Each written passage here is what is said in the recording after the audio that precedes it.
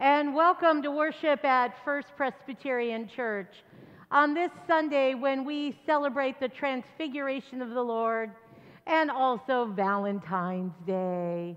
We are so glad that you are here worshiping with us this morning.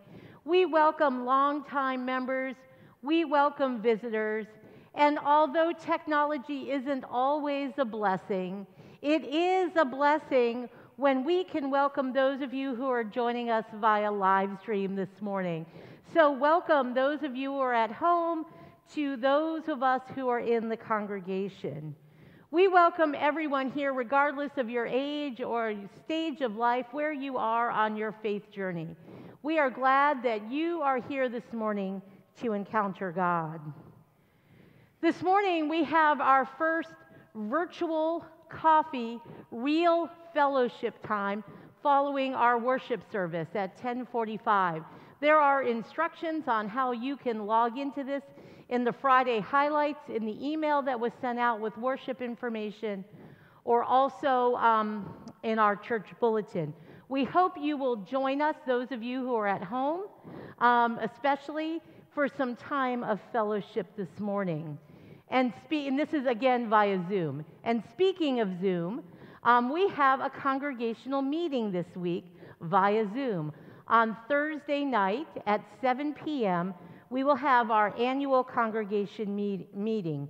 We will elect the 2021 nominating committee, hear reports from finance and stewardship and personnel committees.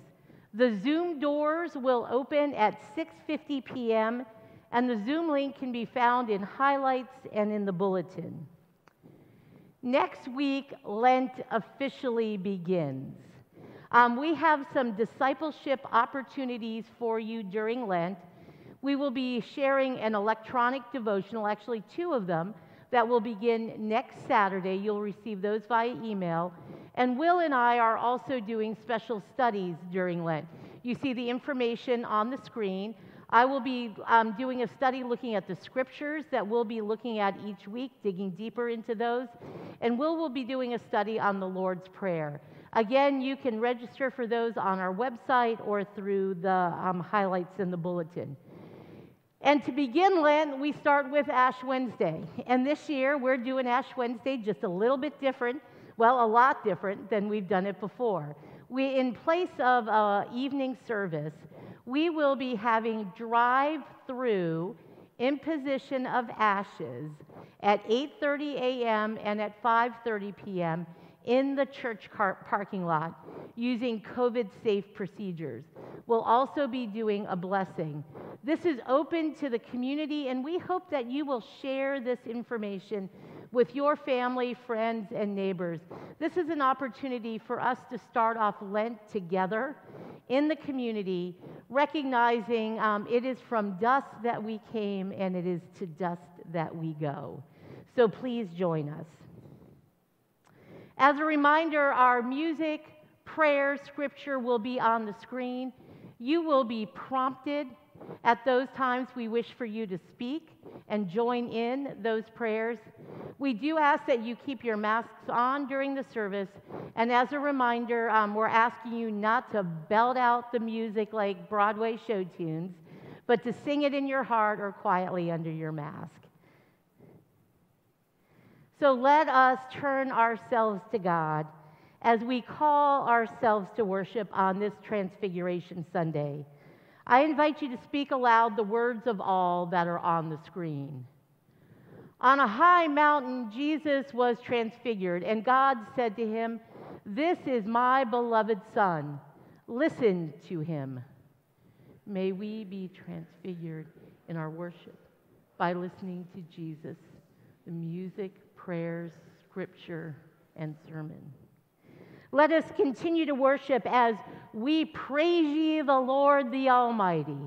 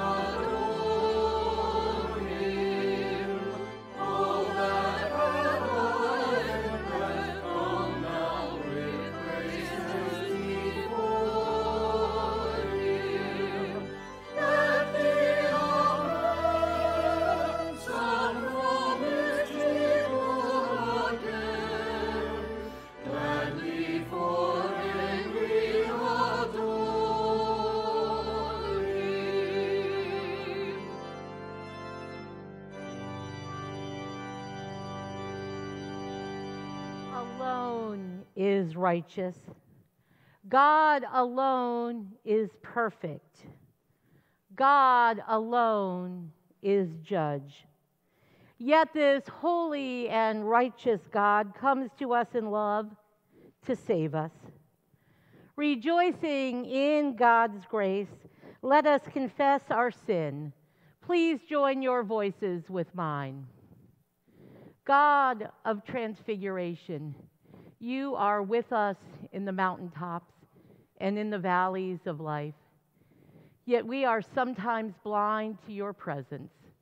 We lose sight of you and our dependence on you.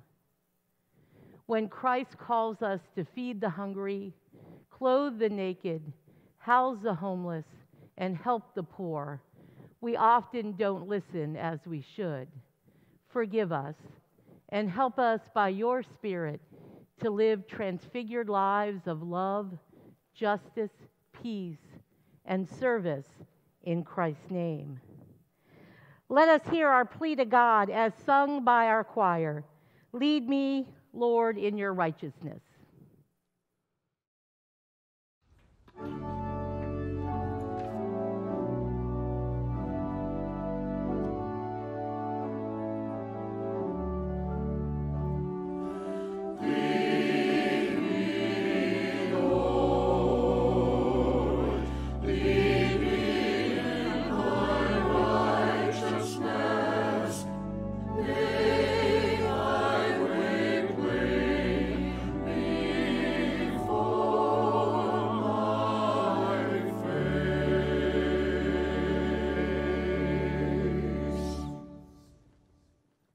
Amen. Friends, our God comes and does not keep silent. God speaks to us with grace and love, saying, "You are my beloved child." This is the good news of the gospel. In Jesus Christ, we are forgiven. Alleluia. Amen.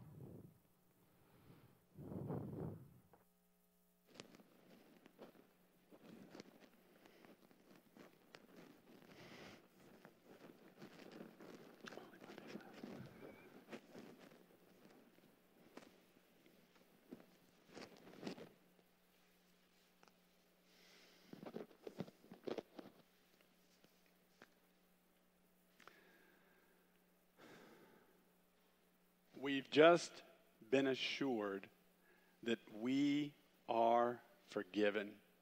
We've just been assured that we are new creations in Christ our Lord. Listen to this Old Testament story that reminds us to live as new creations in Christ by not listening to the voice of sin. Listen to the word of the Lord.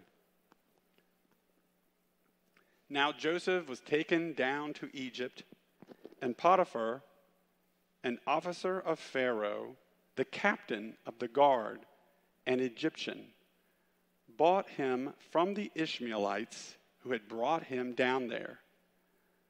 The Lord was with Joseph, and he became a successful man. He was in the house of his Egyptian master. His master saw that the Lord was with Joseph, and that the Lord caused all that Joseph did to prosper in his hands. So Joseph found favor in his sight and attended him. He made him overseer of his house and put him in charge of all that he had. From the time that he made him overseer in his house and over all that he had, the Lord blessed the Egyptian's house for Joseph's sake. The blessing of the Lord was on all he had, in house and field. So he left all that he had in Joseph's charge, and with Joseph there, he had no concern but the food that he ate. Now Joseph was handsome and good-looking, and after a time, his master's wife cast her eyes on Joseph and said, "Lie with me." But Joseph refused and said to his master's wife, "Look, with me here, my master has no concern about anything in the house, and he has put everything that he has in my hand. He is not greater in this house than I am, nor has he kept anything back from me except yourself, because you are his wife. How then could I do this great wickedness and sin against God?" And although she spoke to Joseph day after day, Joseph would not consent to lie beside her or to be with her. Friends, this is the word of the Lord. Thanks be to God. Let us join our hearts in prayer.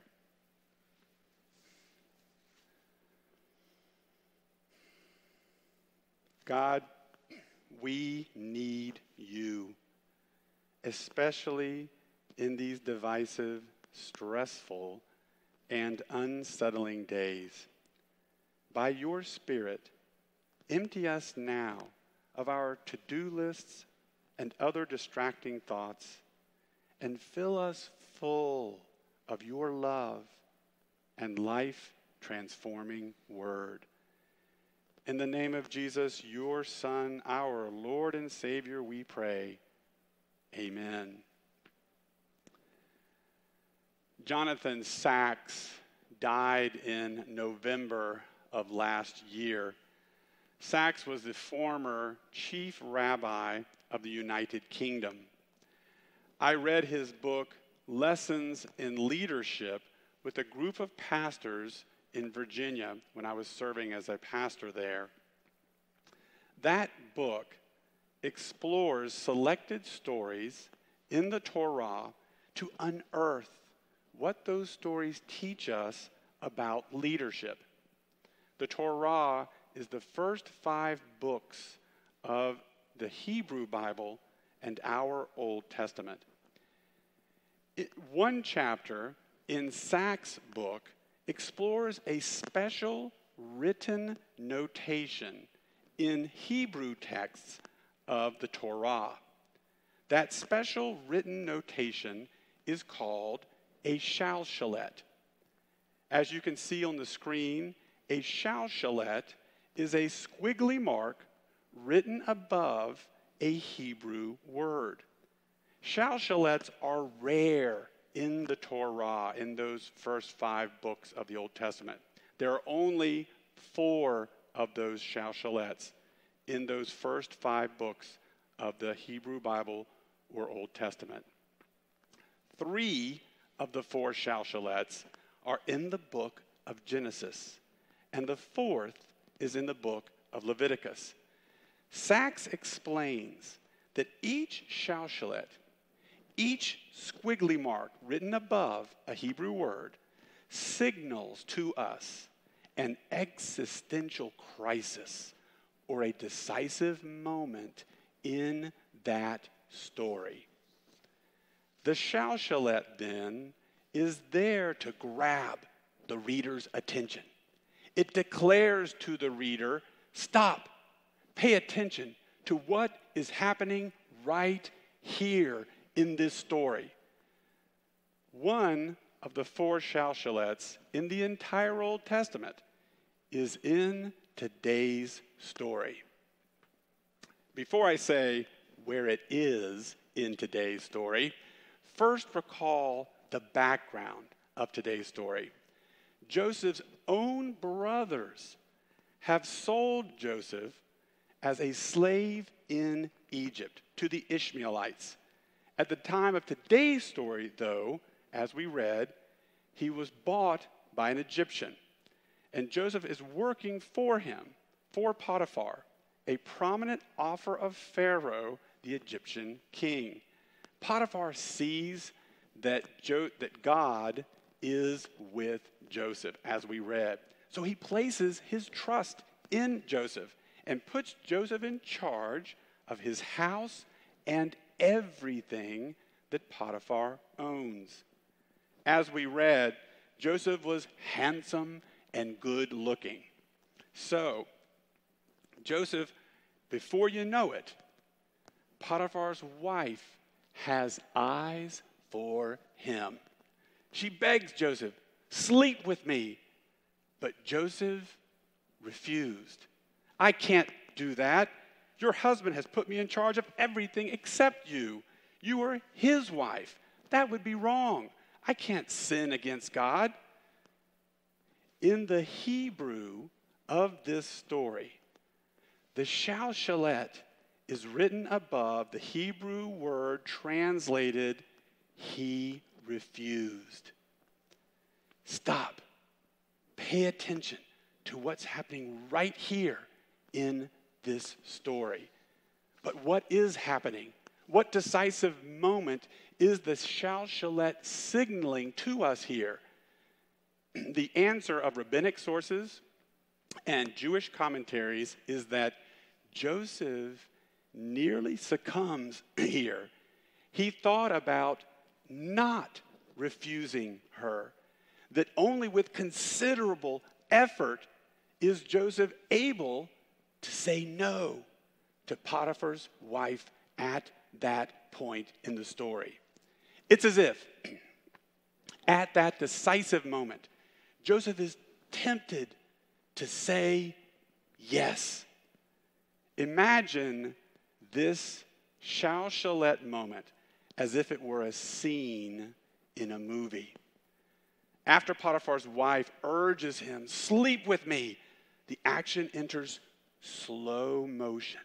The camera focuses in on Joseph's face. His eyes betray the temptation to give in. Then the slow motion ends.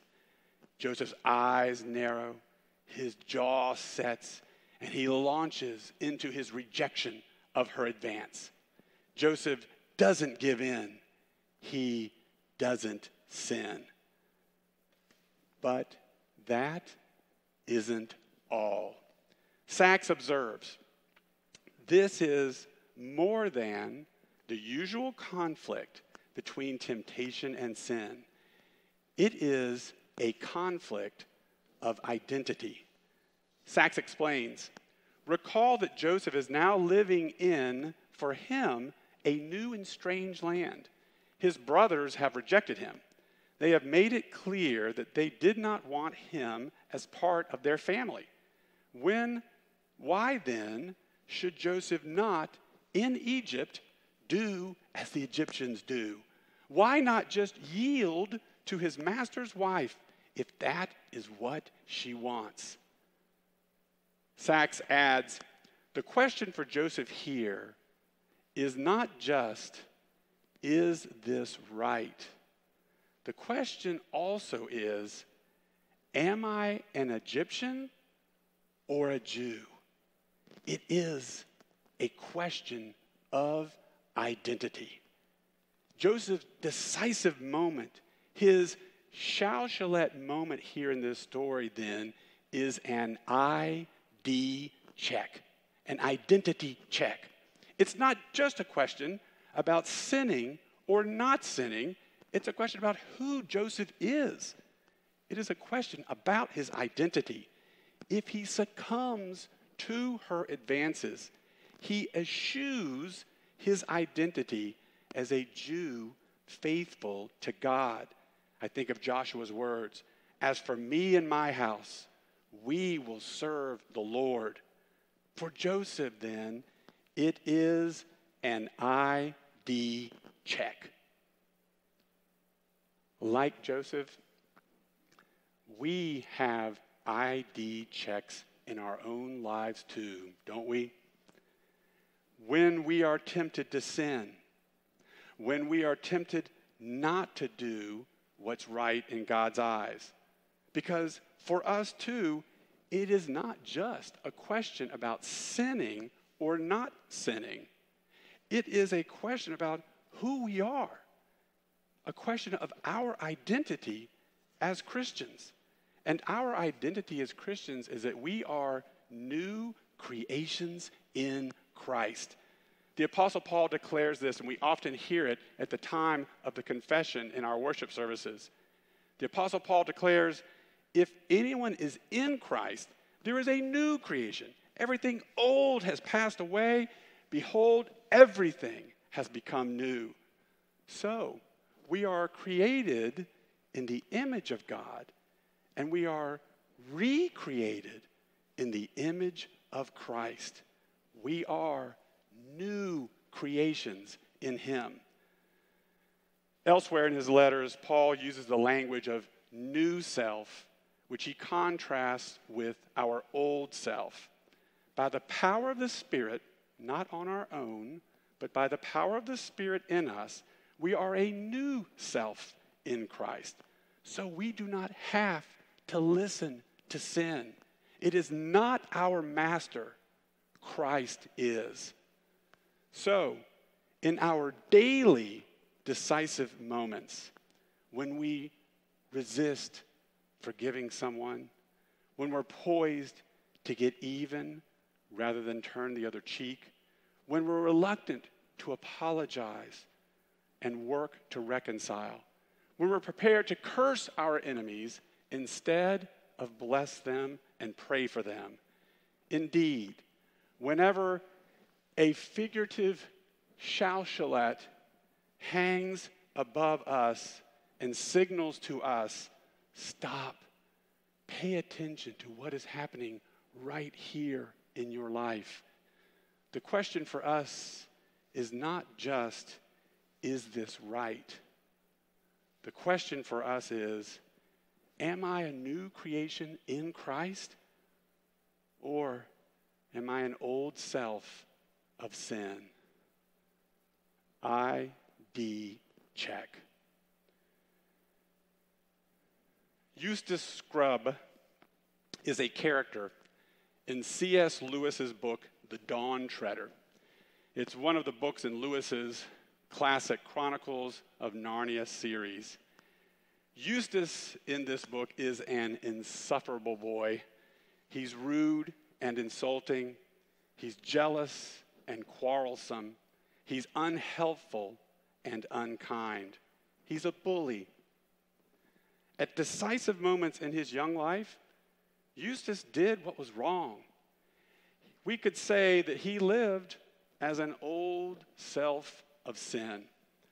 Eustace is an old self of sin, so much so that he turns into a dragon. A dreaded dragon becomes his identity. C.S. Lewis was a Christian, and a dragon is Lewis's depiction of those like Eustace living as old selves of sin. But there is hope. Hope for Eustace and hope for people like him.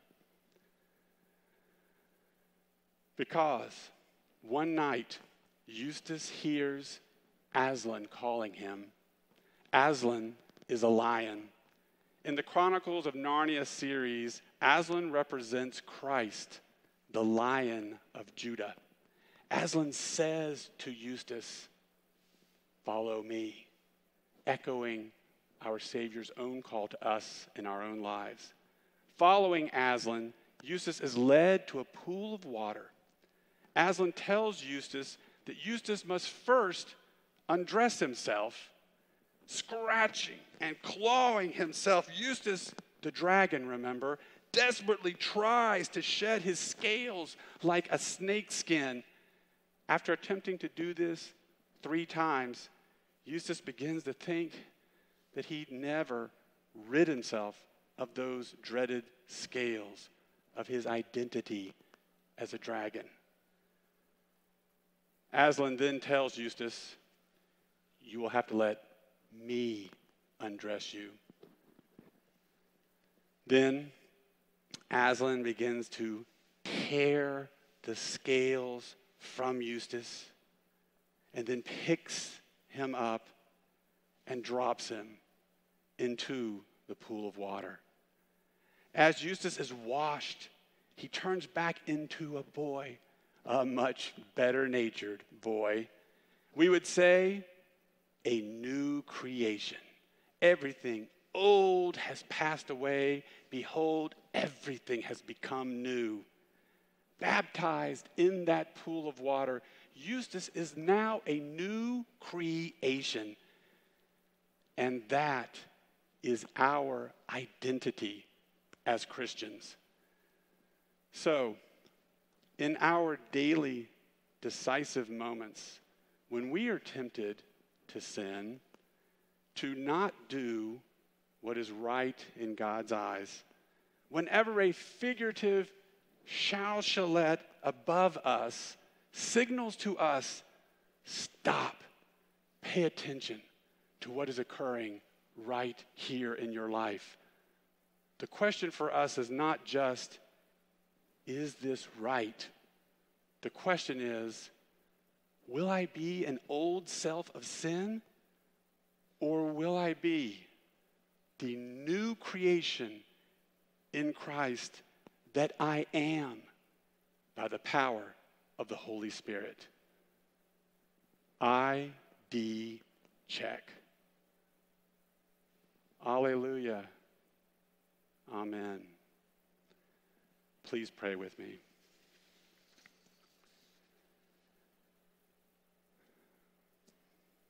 Ever-present God, through your Spirit, help us to just say no to sin. Yes, whenever a figurative shalllet above us says, stop, pay attention to what's happening right here. Help us not to live as an old self of sin, because that's not our true identity. Instead, through your Spirit, help us to live as the new creations in Christ that we are. Amen.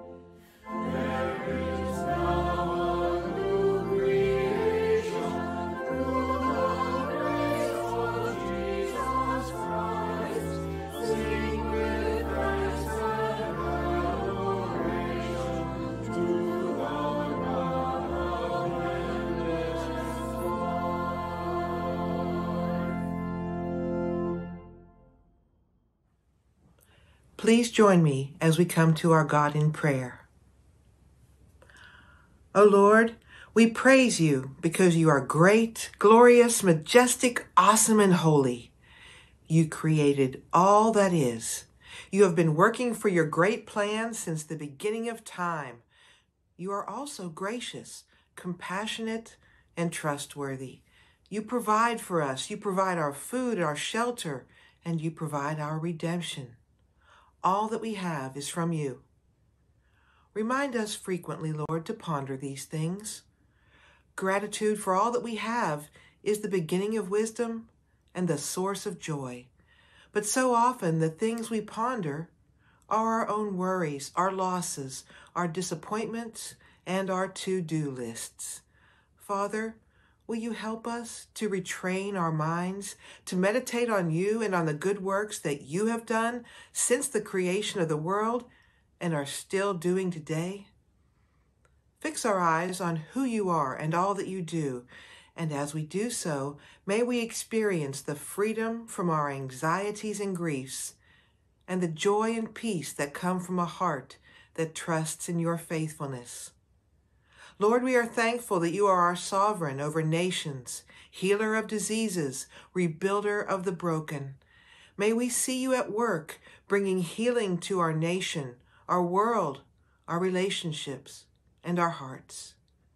I pray for the division in our country, as well as for those experiencing division in their own homes, for those stressed by hard decisions in the face of the pandemic or other life circumstances.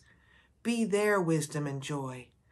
For all of the frontline workers who daily strive to heal and protect, help them see your light at the end of the tunnel and continue to pursue their vital missions. As your beloved, we yearn to be a loving people, a people who are known by our love of God and our love of neighbor. As such, we come alongside those that we know to be in need. We grieve with those who grieve, especially those who have recently experienced loss, including Pastor Will and his family as they mourn the loss of Kate's father. For all families who face the darkness of emptiness and sadness, surround and fill them with your loving light of comfort and hope. Enrich their lives with joyful memories and friendship encircled by your love. Heavenly Father, source of life and love, we look to you not only as our great example, but also as our constant companion. Lord, I pray you will unlock our hearts that we might be fully alive to our true identities in you. Give us clear revelation to see ourselves the way you see us, and give us the determination and courage to live your truth in our lives every day. We pray that you prepare us to be the kind of united and uniting church that you call us to be, so that we might draw others into the life of your Son, who taught us to pray, saying, Our Father, who art in heaven, hallowed be thy name. Thy kingdom come, thy will be done, on earth as it is in heaven. Give us this day our daily bread, and forgive us our sins, as we forgive those who sin against us. And lead us not into temptation, but deliver us from evil. For thine is the kingdom and the power and the glory forever. Amen.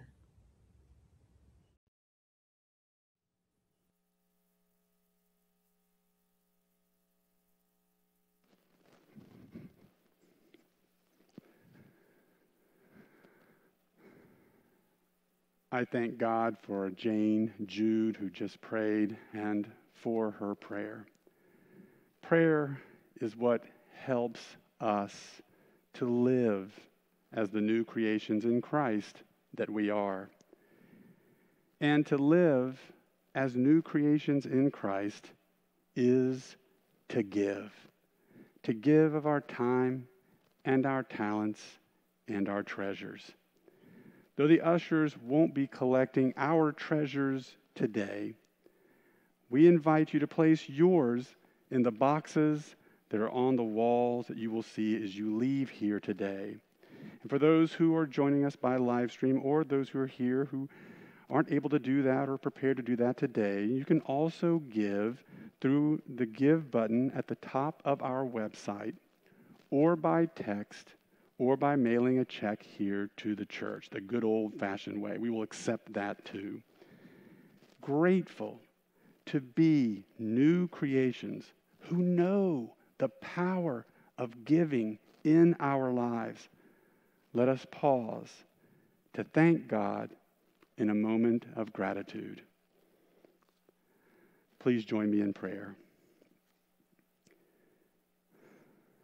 God of love, thank you for opportunities to give back some of what you have so generously given to us. Use it, we pray, so people in this church and everywhere will know you and your love in their lives. In the name of your Son, our Lord, we pray. Amen. Let us now join our hearts in song.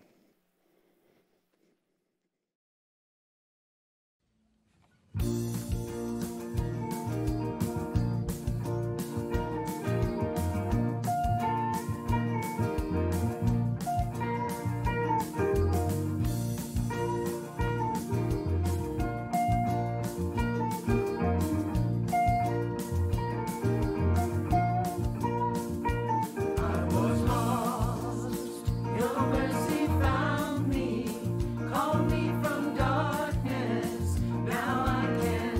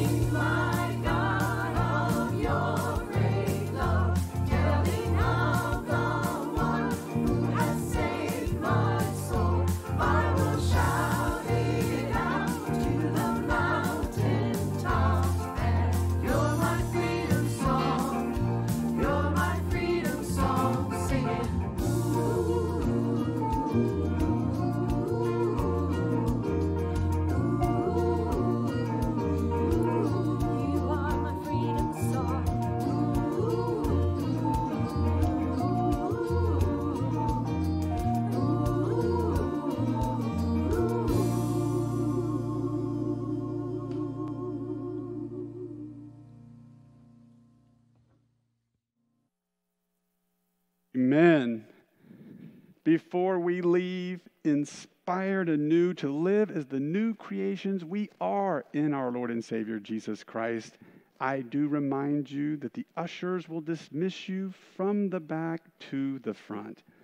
As we just sang, yes, the Lord is our freedom song. He freed us from the power of sin. He has freed us to live as the new creations in Christ that we are. So, especially on this Valentine's Day, this Transfiguration Sunday, let us do that and go in love. And all of God's people said, Amen.